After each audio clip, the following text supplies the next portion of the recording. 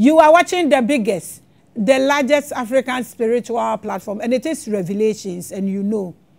And my name is Hadassah. You can also call me Hawa. You can call me Empress Makida. You can also call me Labraska, the Sun Goddess. And today we are going to discuss a huge topic called Principalities. And now one of our brothers called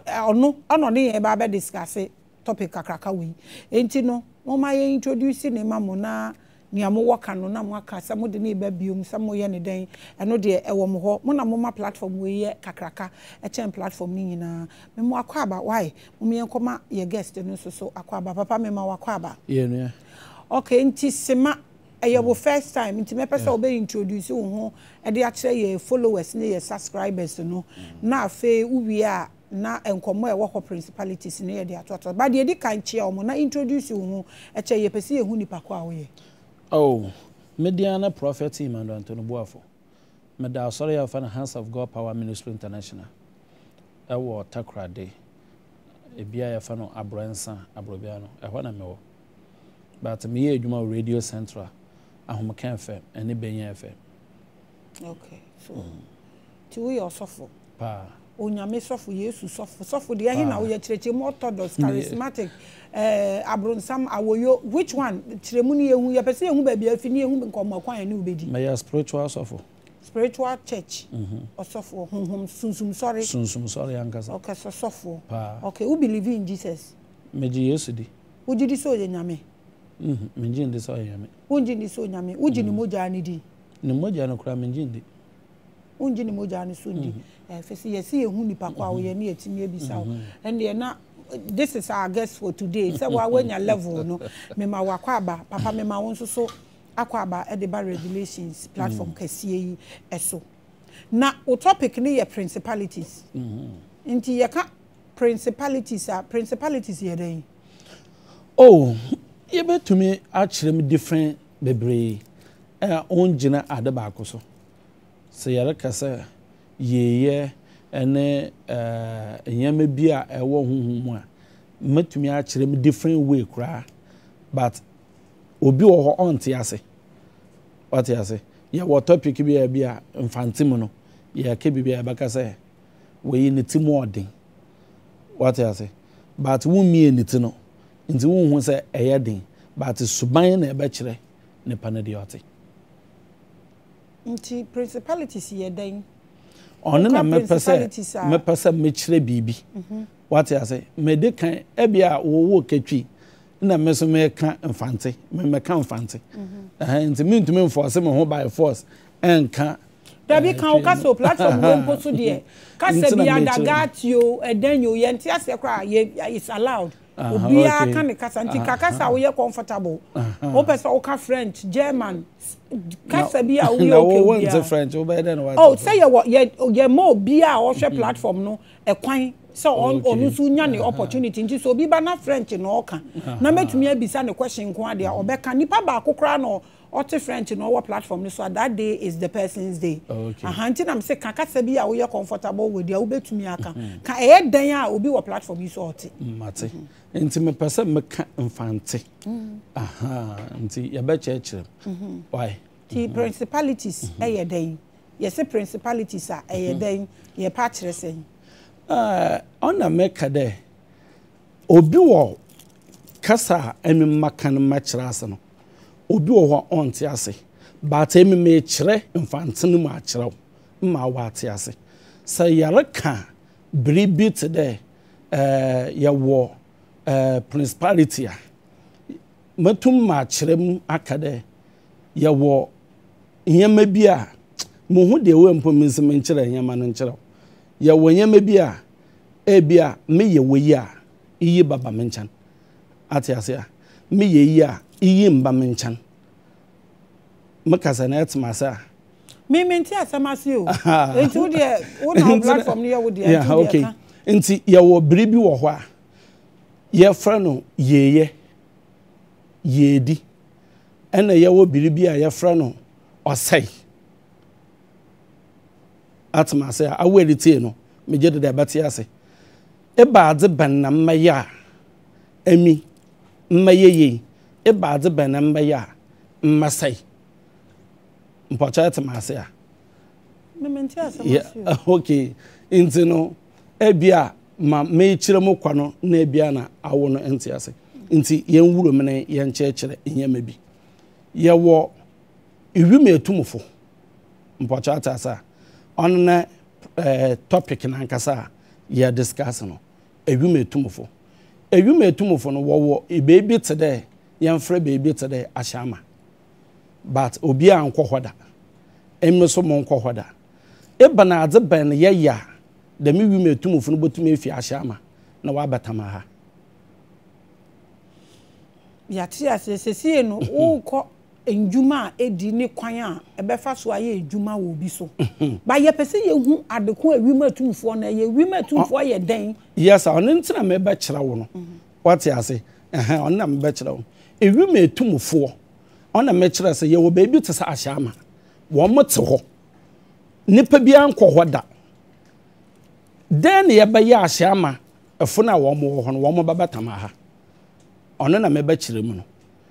den ye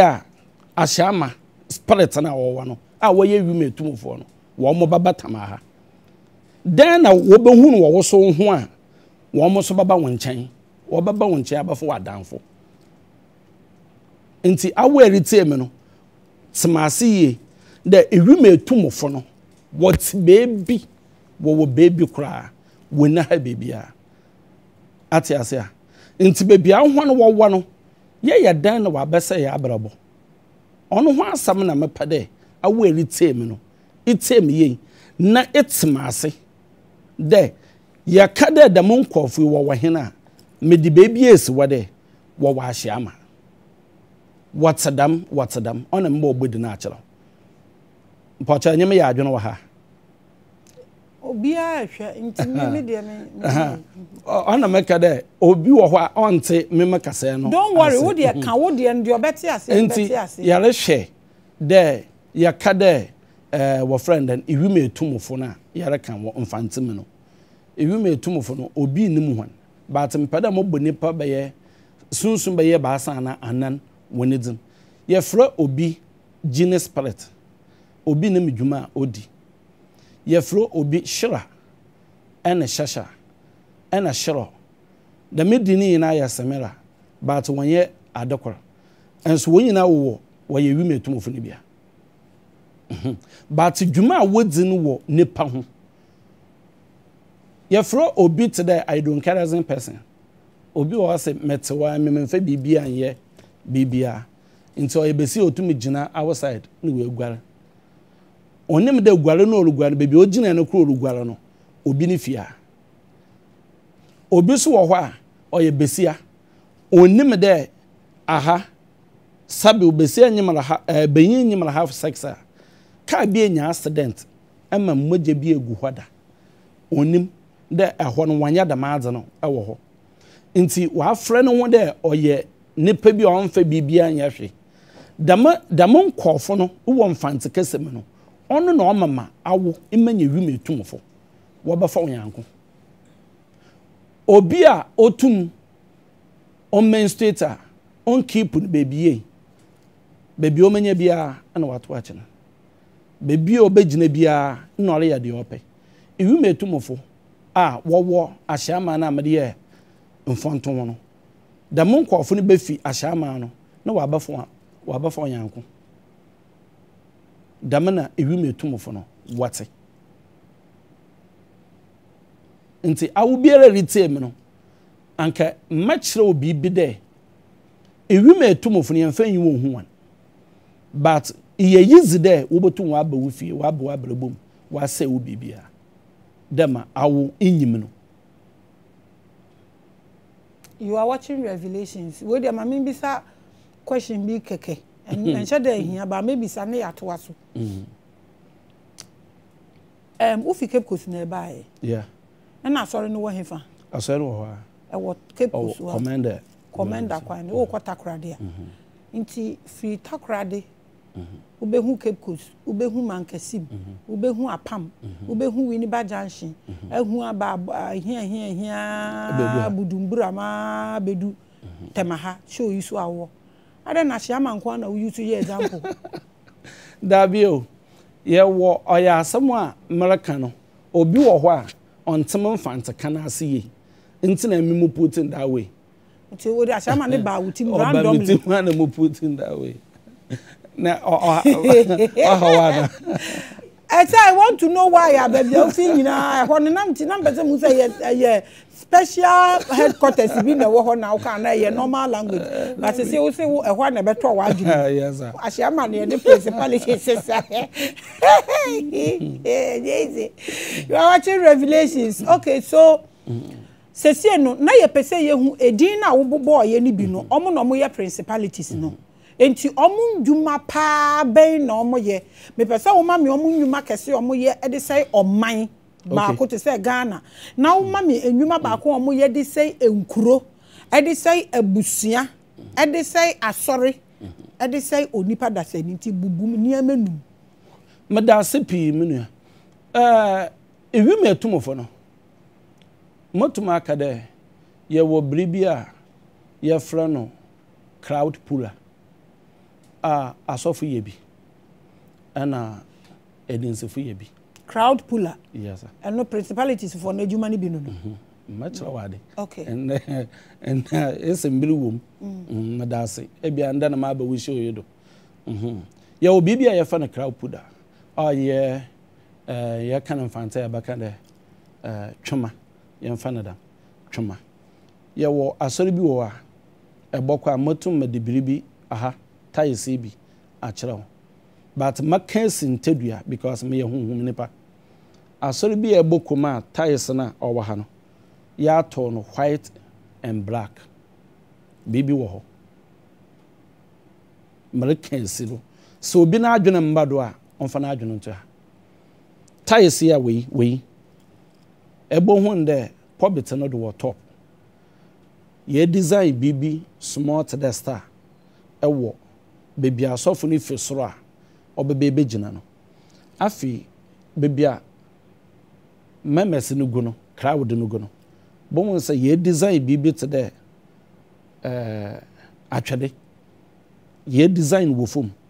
wo tires no do but tires no ye white and black bebi asofu no wo no se ofi pobet no do no obodu bebi a dame sign wo na onko biem ehwo no bibi wo ho oyadam crowd puller no ne ye de ahye ho ya sane free bi talisman me ye firi anka me ba me de bebai na anka ehun na ebia na de se abasa na ba me de beba ba kire dame enyama no asofo obi no waye awu inhu da ena dame tumi na amara kire no ahonhom iwime tumofo tumi na amara kire no ya wo iwime tum spirit bi ya friend kukutako the friend then kukutako da ma kukutako no ehu antare ya meshe da na meshe bai ebo hu nde sofu bi wo ho a na pocket na wo ha no da ma small cross bibi sha na asa ketekete ana bibi da ha da ma kukutako no ope besia ne menses pad no di ogu bola do no on wofa ena wa show ewo portum ena wada yeti wada yeti da meti na odebaya no omonom na odebebe gire stage do odebe preach no se labi ina obafra na makachira labi da wo labi ya anyan mama ka no labi baka da onya anyan na dan makana na spirit no ofimenchan ekowura labi no mu nti so o challenge mu wo endomina nimu a me wade amaka kase bi amaka o me manifest wo endomina nimu mo obi ehun de dia emimara ka no no kware enso na oboa na moboa na wo se wa asori o wa asori nti osofo no do be no pad na o matesa na na maka kira no we ko obi abre wa honon wa yade ya ba show to the moto to the chako wanyam ino o de baye tea and one and pebi olaba Sunday bi obaba asori bia and prayer day bia dem no baye so no kasa me no kasa oje dey watch mpa ono kasa bia nsandam na obeya no ono kasa bia nsand dey na obeya no dey no ye spiritual network atiasa we no you are combining together or your 4 planets on the spiritual world into dey na maya no maka wo adwen maka yin adwen bom na ma se adwen no ntina ma se watch mo ha nsana me ye ne dey no spiritual world no dey na me ye ni na no all ma mesini ya maka obia na adwen bom nti dia maka no samaraka kwase asemo maraka ya asemo maame obi abaji edi o se friend say kukutaku maraba bachelor okro so ya fa na basabasa the your great spirit bi wa ya fa na basabasa sa sofo no gina so edem na so kita da basabasa ni bia ende bodate to na hwade o gina so edem na olesawo no asawo na olesawo no bon de sabil platform no fa nchem na olubu ne pa asawo na olesawo no obu ne pa tada half a sex osofo no inti di obeye no wa so edem bia nipa no wo bobo age no do on ya fa na the greatest spirit who name call basabasa inti aso edem wo no obotum wasa obia opia ebia asawo na nka konom safo na nka wasa no wo biaba but ono sofo no obasa no wo na church members no so omo so omo sasa asa ni bi members o question wa ha we bi sa asa bi me ya sofo yaro bompai and the instrumenters abobo fo mpen ena sofo maame ne so abofo mpen sofo maame odi no wuyisen asole dem wofu yina ana bad ntina sofo maame mbofom na mamesini obi atum bofom me peda kiram da masam yase maame na ehwe mani me bisa wasa ana me ne o kasa me hwe o he me bisa o question and I know bisa question me na me host teacher me na bisa ko wa musumato am me bisa adenti na omo mbo from instrumentalist so omo mbo from yes sir osofo na nkasa so omo from yes sir tumi na makaje na manfa me yera anko ina manfa instrumentals na anko me de members na me de koi na se members na nsa na akwaji to me members ni wo members ma she me gate ya no inti sawo ewuro gate no mu a wa beka ho na spirit na otu mu nya wodi biem nti dia maka cha onanen kukutaku basabasa atasa ina ye wagine spirit emotia dwarves ye wo wona abofo ye wo ho ye won hono so wona abofo ndema nka ma first 7 book of Moses bay na nka ma chechiraw dia owom nti besia se yinsana ontwe de dwanse ewo gatem the spirit kukutaku no obese wo ba ana ewu a obey operation say your phone ya bed 7 months on twede gina abo anu nagwa spirit of basabasa obotum amma your phone asai and say the me ahohom no were very dangerous nho na what see what from yaraka ya from wime tumfo ya wode abosom ye round border ya won ho na woba na bosom ye half a ya won ho na woba full moon and half moon yes sir ya won hwana woba nti obi wo hɔ a ogina bebia damo spirit na mebubu odin wodoso pa se book no wa hanka mobobɔ bebre wo dina kyerɛ ya wo besi a wanyana half sex e wo incomplete breeding de me besi no nya aware enyimnyam da abibia na wo no do ya short besi a ode neckness to nanan awore enyimnyam a ode batena benyin kro ho akɔ ewie onya bi da me na maka kyerɛ anklets mana makachiro besia obona asuo me 7 besia otwe na asuo me 7 ontum ntene benyin koro ho nko obere na wie yida asem na kese na watu 3 makachiro ni watu 3 dio no benye besia benyin enye ho ade na enware nkatene benyin fia anwonde ayede gu asen gu to 1 egu 2 egu 3 you engage of a spiritual world I engage benyi bia ba obobu kwasa onyo bade no wako sa wo hwa ahwene 3 ya 3 wo nware ye sa o hwe 1 na wo ware bia na wa che dodo wa wo pe ono che de enya obi mu ayedan wa baka ho enti no hum wiase no ye wa hum great warriors e wo sunsun a honhom no sa inye bribi te dem amre bobo ya wo mba wo nchan honhom bia so yi wa no ye hu de awo baye no mama obaba wo nchan de awo baye te de ma hye skinny ehun ade a ena bid no oguma asen no we pay wo mechi obi hu no ka chas mama ya we de ade oguan but nipa ontumi ndi besie na echi from anapa we pimeni bi obi aso ni mo kwana abadan fo fadoda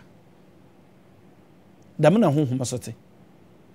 bodam ni ona mo kwan ho ye ntumi ye mfa da dam date ana dam time na odabada inhu da but bu han da odakwan no dam aso na honhom te the way an hwa efefe we honhom botumi ediwe echi fita na pasex abra na market obediwe echira tombra ebofo ka ono betena kam ono abawu fi wa bohwe wu fie ohun da ohun ya kono pa ohun ya fe pa oh obepida nti mi nyame abo me na me ho ofe nyame na me bo me ho na adenti na honhom bepira me because me ho ofe da bi o na sen antare na ahya no edoro kwa no aya na fe emi mo hu meso ho ya fe mo bo a but nsam sora me ko but honhom do antadam honhom do obedi wechi fita na pobotu abatena ha obotu atena ba da 3 months na awofia honhom wa adagir honhom waye dwaman bibi today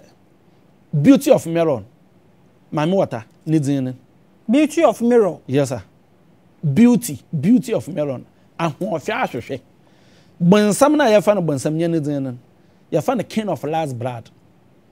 bronsam didn't say king of last blood moje etwa to ne hene ebia mfa nse bread kura etwa wonsa ni yemu anka ohye nanu mu ono enti honhom wo ho honhom de wo ho enti me no samokwaseti bia do a afotu amedu tu obia a otem de besia hom na wodi problem memmenyin fo benyin mfa problem ma besia besia bi wo be hia no kita chip ba yetan also de odi frokweku also de odi frokwezi Christmas reboso why na budget ni na menfo tan no no ho no obi o wodi omanya ntim dia ebu no kwase no so bo odua wo beebi a honhom obeboso asem no mu no ye wo bietu o de boto o da problem bi boto enufo ano na problem no de bi ahye wase ntim hwede ye rebokwa aso de mi akasra bone feche emi ne wo half a sex no me de metakra marita for wase nyanse ne no ho no problem bi da ho dada ma afa enufu na ahye menu ma memonu problem na da ho nti se inante ukrom na ehye da mantere na nwa ye fe na america no nwa ye fe mesana ka biem na ebo hu ne de spirit no ebia etwa spirit wa waro afi wo friend edam spirit na so wa waro musumu hu masa nwa ye fe na emi ma ba ye ho ade ehwe sunsum ahene wo ye na mede kwa ate asa me de sunsum bebre wo yere na me yadan me de kofie nti emi menya ahoto memmo skede fa ye adwuma honhom no wo be hye won pɛ da emi manya enyimyam wo enyim abibia no trouble enyim ya adwunu wo ha nti asama senti nti besia yan hye skin in market ye menstruate yan for market inim obaka cha de Yesu ewu atu bibia ho ono na Kristo fa bibia yaka Yesu ewu atu bibia ho enso Yesu owue no wenwu anto menses ho se Yesu wu eto menses ho a o se bibia ye bedi bia ye mfa ne din ntene ho ana amboa edin ye mfa nto ho ba de ntene ye nkwato apanchefun do adampo ano na ye mba na ye mfa Yesu dim yanto uni ende dabi ye wade Yesu wu eto ho na ye wade ye wenwu anto ho ebi ne de he bibi na menses na nya wanti hu na wo se asofo wo na wo kasa asofo wo mo miti wanti ho nti na ye de huniti no me pe crowd nti maya ade awo obeye wo fe abibia etma ase wa ha nti emi no basabasa no mediri ye adwuma na ma toka am 1 month time ma chawade ma sen a chawasam inimntia oh so fi oya de o wa chamaka won kwa na maje afi won se menanim nkwa na okita won maje owo mo de bia mepa na otede TV ene remote station e mebepa na ma de botto na ma hwe nti da mepa no na ma makara ebu nem da mempa no na metu ewo kon ho na wo kon achia mo be ya mmase wa brabo nti iwi metumfo na yaka no asofu kita iwi metumfo enyama ya no na ma iwi metumfo wo wiisi ya me sofo biere ni ho a obafa menses e wo bola atmasa obafa menses wo bola na wa bo ho na da yeti na wano Ghana ha nyeshe we edu na metena eko good news Sky FM ebetime di no motuma akere wo bi a every month mbro oya aso sisi onya aso orbokwa aso edema na yelo kwa toilet a odene takramata finu tansa na wakwa aso ede oya sofo o Ghana ha otafe ne ye netu me na makachira isura anyi mesiafo ndekan emetena set da musuro bebia Sky FM ebetime di eba good news ebetime di wo ya advert amom na da bio ehwo na me ye adwuma me kire me echi dey say hwehwe mam wo Adam me say advert makacho mama okwan say kire wechi yo mate me peja mensa you are watching Revelations so this is another level osofo ni yeden kabiem ahwo no otafo ni ye ntun abra wa authority on pepe ntun ansan wa kwa sorry yes, omo ankasa so brebi from drinking menstrual tea bag to licking of nanya de mo say the original place in kra mo say eleke ye mususam na na wo ye de hu na agina ho oh me ye sunsum djuma 41 years ni tu na o kire ne de onkoye o so onkoye sa da bi o minim no onu so nimi nti onu tafre no so tafre den da bi wo de hu hia ye hu ma adwuma ya da me yama ne mfa nko no onu ni de no kwata fre no de koye de so no opendom na no anya hu ma adwuma da bi onya hu ma adwuma no ye jimi onya hu ma adwuma we are the biggest so we are the largest interesting ain't no se dia me pese me hu ne se hu mu atumfo no adwuma omo ye de se o ma de a wo kan ye de omo ye de se asorefo won ene ankura asorefo no so ye oman o so bi efi nchenchen na oba nti wo so ye oman okay atasa ena wi me atumfo no me kire de owo mem yemfa no ahemfo ohene bi o ma nsa do koso o se tweda mpokwa me ya kire wonsa ya ma wonsa ohene na adwen no akakra Mrs. Sura anyi mesiafo ndeka no me tena wo say ya front ya ni mema na te ha ayo ti yenya ni kan ya pesi ehu ya ensa bia mama do ba kire suru bia no ehye yemi ebufu wo bodom kro wo fie ene me na de bana edo to bom ntensa na edo kwosoro tweda mpokwa me ya kire wonsa ede bana nsu di a ye invite obi wo ana meboa me de bani onsom me be ma me bi abre me de ban e de ban onsom me mfra oda bra atasa ene ya asase ya agensa yansa ni ho asase onye obi ana ma me ye de hu ne din na wo fa ne ya yankopon onye obi anim e da wodo wo no why that friend kwame tweda mpo kwame na ewie ne insana ade mama no so e de egu fom yansa ni Proverbs 30:20 also nyanya ansafo nanto na bohu yansa kwasia yankode manya nanto intensa na ya de bompa ne ti asema wechi tweda mpokwa me ya kira wonse onyama wonsa asase ya agensa menana na wewu kwa no bagensa dia na enum etutu no so magensa dia na apapama apa nso magensa afi mebisa wankasa madam question hona amefro ho no so obi ya mansotwe a ma friend do mbrefi ana so obi ya ewi ina odu wu ya ma friend do mbrefi afi nsa na amede bompa mese nsa manfo Edosen son, which is 37. One brief your imagine son. Nti me find that mo hona me fro won nyina no. Won nyina no waye manso twefo, ewofo, nduru tutofo. Ensa na amade bom pe na ma afra hon. Nti ebusua bi e bokom bia no. Bo hu de onse o ebusua no. Ya adwene nkọ ho. Maka se na awa betema ase. Empaye na ayabọ no. Ye Levita ahohom a wanya papa. Iwe ebusua. Adenti ye bo mpaye. Adenti na mpaye ye bo ye invite honhom papa na bone nkwa na ye invite. Dabi o. Honhom a ye papa ye mfa nsan friend. What did then friend no?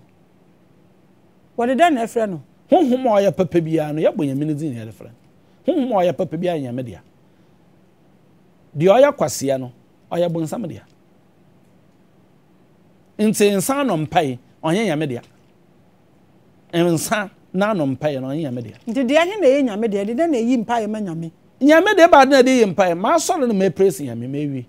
Ya de anon fanfa. Nan onye hwe mfiri wo ho. Nyame onye bibia mfiri wo ho. Yansom nyame yasom nyame. Ya de na yasom nyame. Nyame wa na osom. Wa na wa konsu ama nyame da. Obi an konsu ma nyame. Nyame na osom ihe. Nti nsa no mpaye na ya de bom mpaye no. Ono ne yama mabusua bi wo wa. Ihie besia de awet we. Obi hie osisi obobo shake. Osuro nwu ya fiadodo. E very nice man. But mo woro nka tena fi. Odo wa so be ewuro ma so don. Nda na olubom gbanan. Ade cha gbanan. Wa busua panyin nsa na odo bom mpaye no. Asetete nsa manfo. Wa magye nsa no. Tete nsa manfo wonana na obi twema nso. Obi so wiade. Obi so totom mandado we busua ne dem. Nti bon wonda ebusua no mofuma wo me na wate. Nti ya nananom de papa na papa bi anim. Ina me che nyame sunsum no won fansa. Nti se ye de nsa gu papa ye be ya no che ye kese ebusua. Nti ye de anon fanfa fra omode a ende papa ne de beba. Ba ye de mpodo ano fanfa so afra ewi metumfo. Ntum che sansa ba. Asema wo can make you statement no ma enye clear. Ona me kira wo no. Onipa ya ye ke papa ne bone omu nyina awu.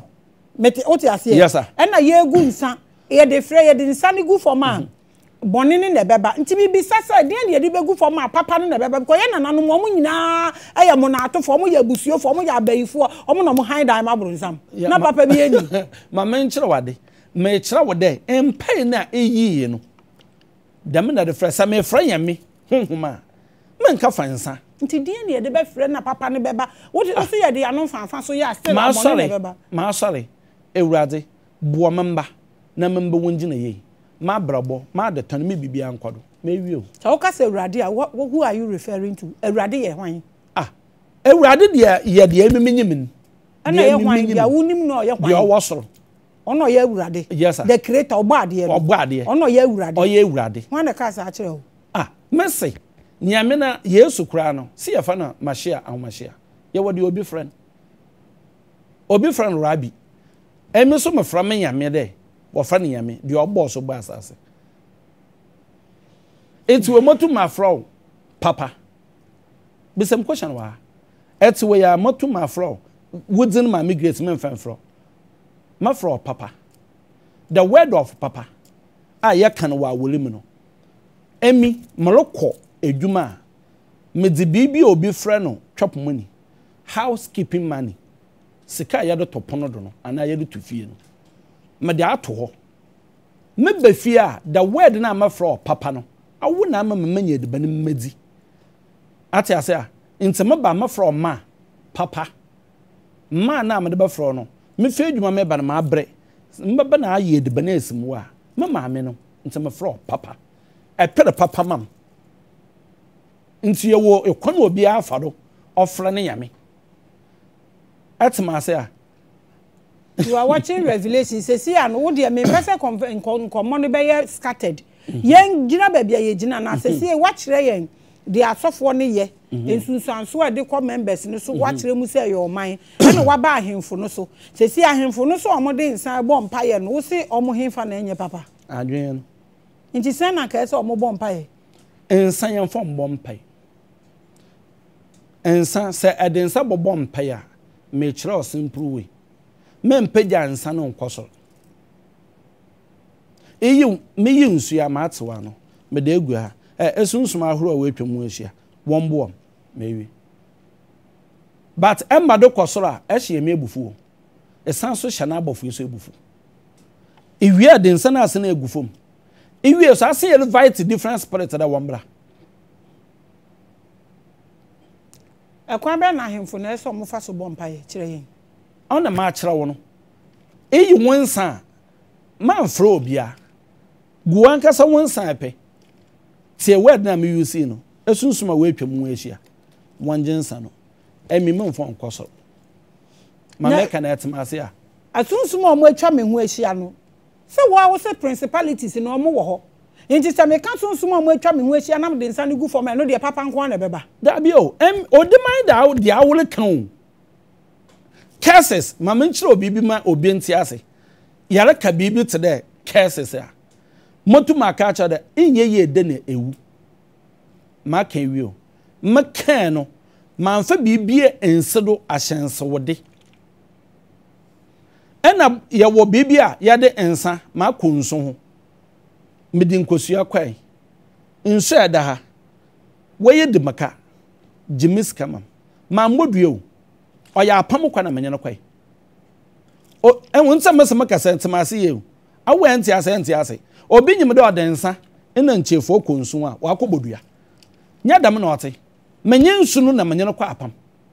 Maame Grace odi meka wo wagye mo 1 billion kwa Maame Grace wo kwatwetwe na anta na of madam bra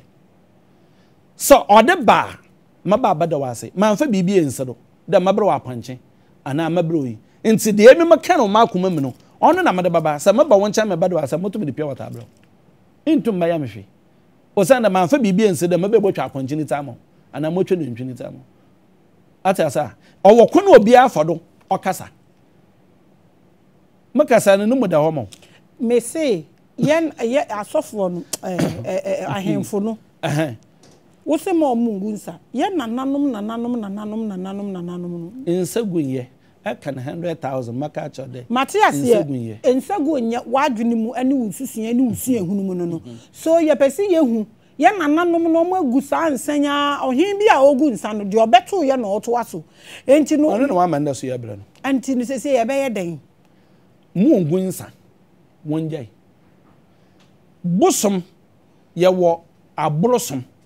ene ye wo bosom ye ade a wankasa e create by yourself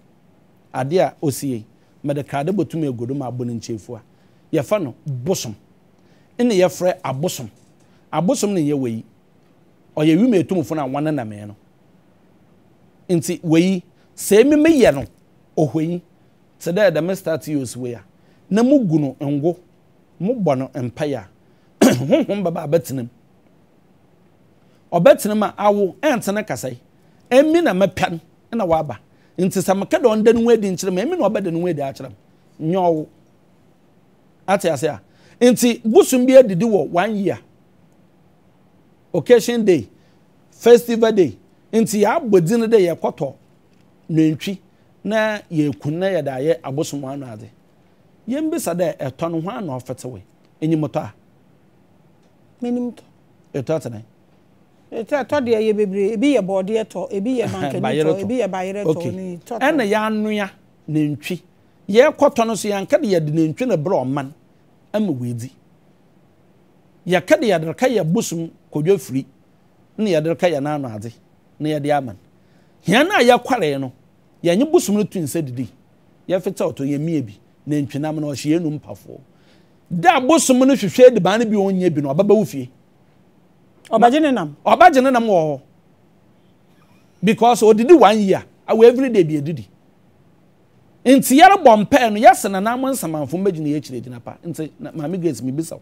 sa wanka sa gina we bompe ye de nsamanfo wo fie nsamanfo magina we kire gina pa na sa ebotwe na wo fa mananu metutu no gina wa awo ebe gina wo enti ya de ensa no mpai inna ya da ma ebusua bi ne mu mbesiafo wasai ne mu ebehye ebusua bi ne mu mbrantie labi kura nso akasafo wososo sanam enso wo bobre bi a wo hu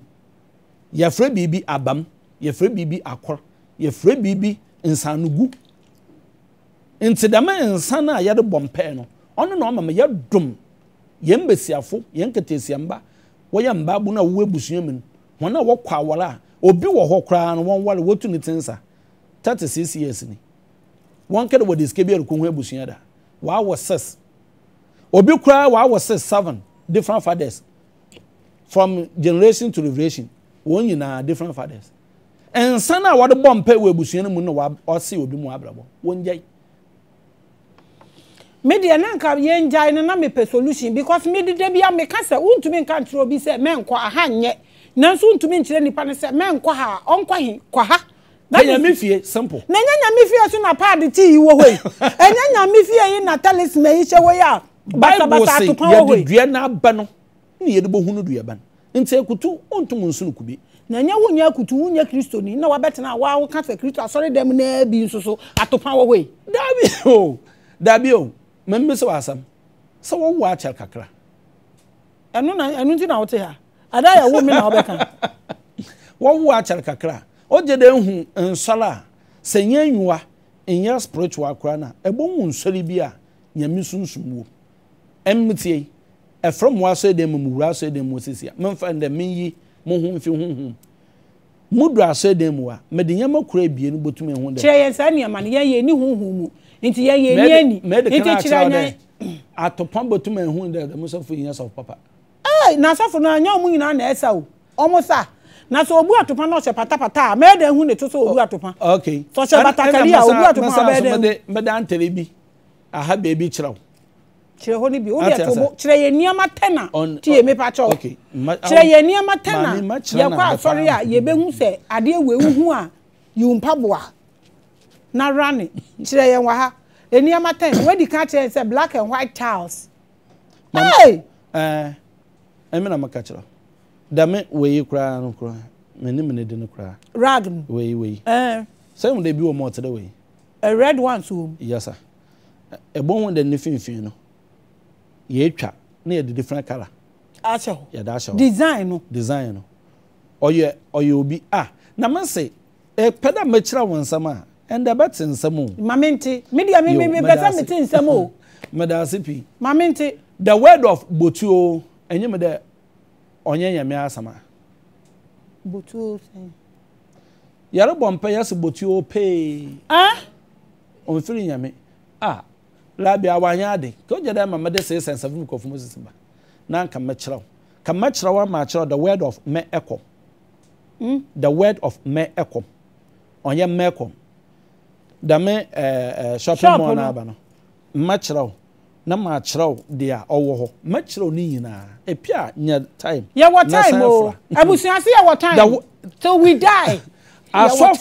asofo America sunsumo sofo biala onpe obi ne yero sofo onye sunsumi na ope obi ne yero onye woda nyawo na wo ya ne fe ope bibi ayade otere the word of mekom onye mekom na mebodi na amede kan asam no man kan kire ona amonyefi eko abon de pure water 1 cedi 77 pesos oya poasade onfiri ha bebia 10 cedi 99 pesos what if you poase onfiri ha bebia the word of mekom onye mekom me the book ni be anka mugbe mo wankasa na anka kan na hwade enti yema biara ebokọ a wa twere ho wodi bibi ahya won 77 pesos 66 pesos 99 pesos ni nyina no wodi fi poase na wode ba tim na ankasa so fi poase company ni nyina e poase na ofi abusia mimi ni ha o onu na oka minim wo se no kwa na me ka kira no eye figure na eye poase language na niama ni no mo shepi fi ho na e bai dabi o tim na ankasa fi poase tim na ankasa abusia o fi poase mini ha na me hu sam dos enti sesi ye pese ye hu niama te na ye ko hu wa sorry a me ma nkomo ne nye basa sesi e no me pese ye be hu de ya asof ahemfo ne mo nkomo ba sesi e no me pe niama 10 a ye kwa sorry ho na ye hu a ye ndwane because ye nya hu mu nipa wo de wo ye hu mu nipa ntudu wa pa wo be hu na to pe e bi na nipa no se furugu na ayi a friend saying 3 piece ya me che te say wo shey bi na e che na aba from na wo bu atopa wo mu a na say wo yeslem a wo to no kra ye ehu dabi enti ye ehu enti mayeni amaten spiritual high chako yeah bon say so fun we twin kole ana Israel gone ya wo maame bi wodem na nufu ya tale didi na kɔ tie me kyerewade weyi nsa ya wo weyi bi waton empty way ina neighborhood no so ye different nti hona wo firi ewi metumfo tum wo use tum aso dem no weyi no obokɔ akoto no odeda maame na nufu nsu na atofu nsu obi a wato nsu ma na wewu ka abɔno yɛwɔ mmɔgye bia yɛsa ofi no mu ba bibi wɔ na mene hwenu ɔno bi na wɔde bɛyɛ nsu no nti yɛbɔto ne dia de ɛste ka ba fa mo yɛ ato no de miracle water braba gyina no awo de hu de bibia ewu enuma yareba na ɔwɔ ho no ɔbɔkɔ bata na da yia manya spirit na akɔ apam beauty of melon ahofe ahwehwɛ maame water manya no kɔ apam maame water sa manya Maame Grace manya no tena ni show do a maye o papa maka ache wutunu ban waso mo ban e ya manya mehwe every month mamo apanche nti adapa bia ma bobo Maame water wa ba from da me ya papa wodin na ma de mo na ma agba akere wo ba from da me ya papa me kasa wonyamim enso Maame water na me disgrace ni na manya akwa apam manya na akwa apam apam a menye na akwa no de me disgrace no mo gunu ho fi kura nti obi a orehwe wo hye oyudu bia bakada sofo yi de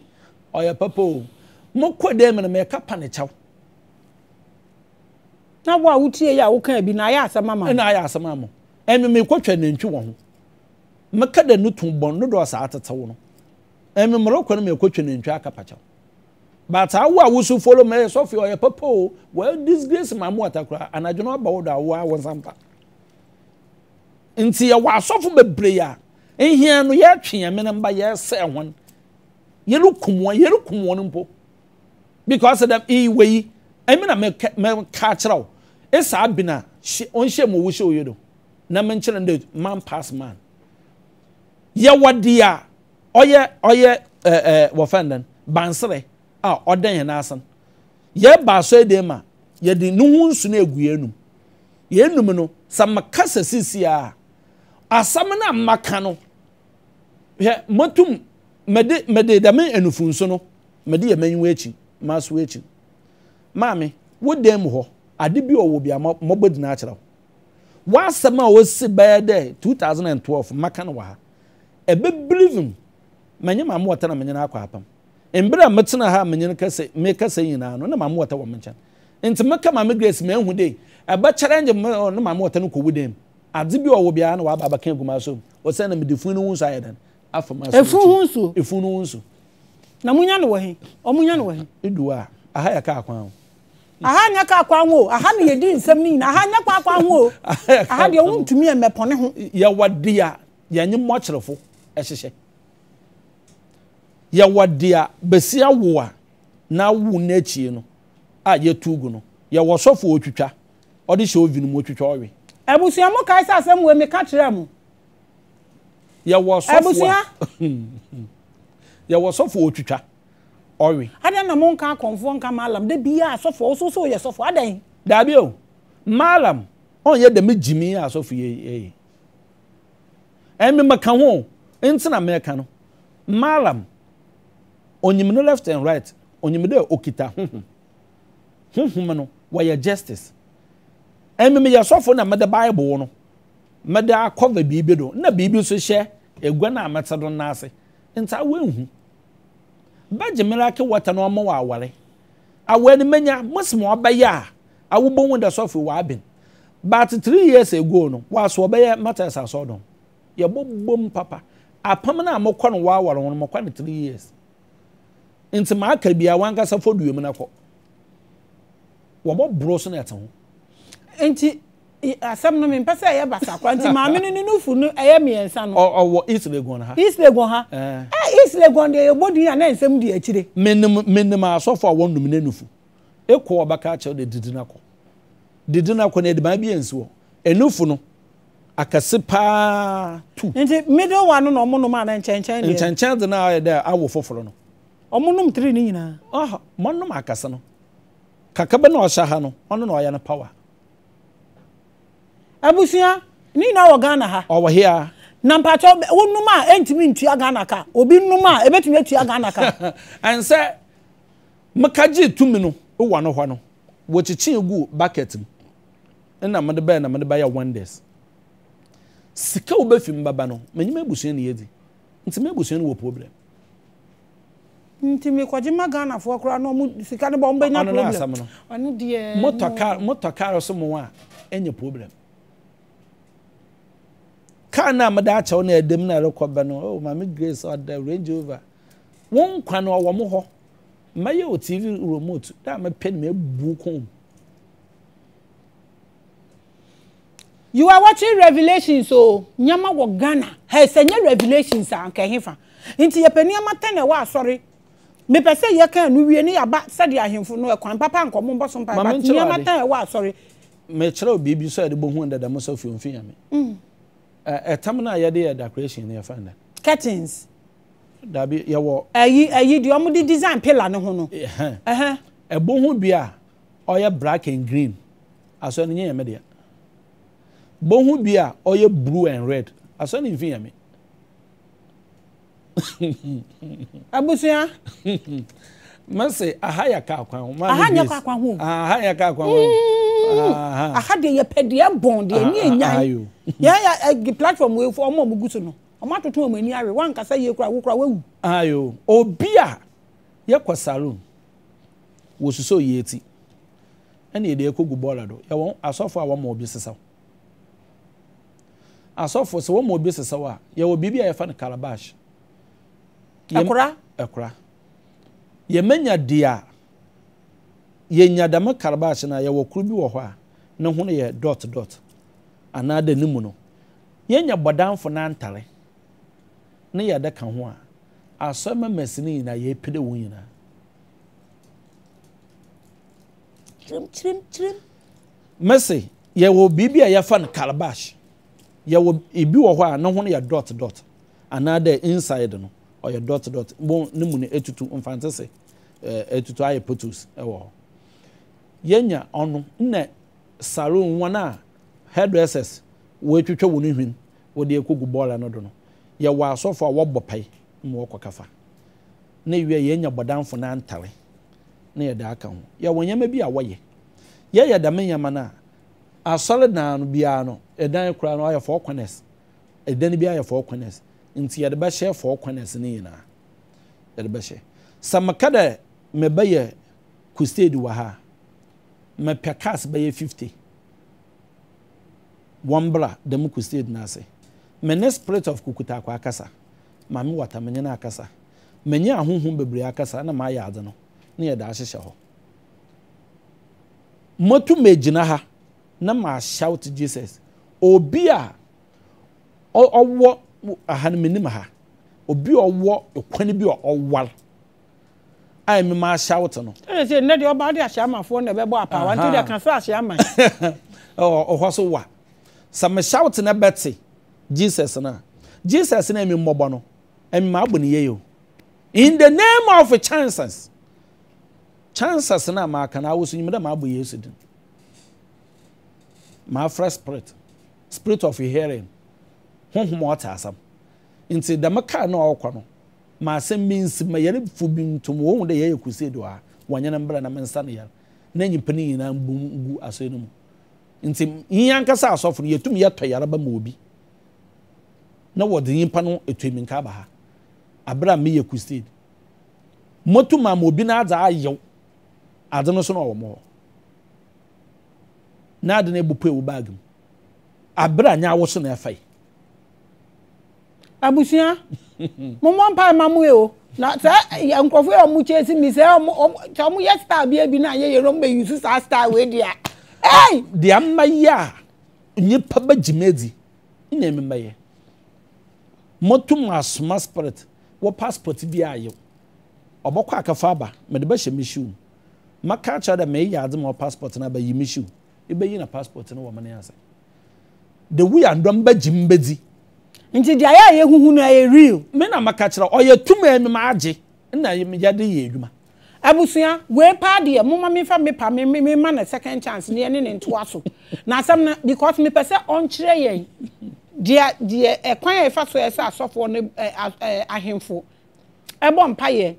na asori ho asem na o kan so me we questions ma no na 10 things na so on kire yen wa asori ho no so no enyansi ye enti asem we de esi edi kan eto aso enti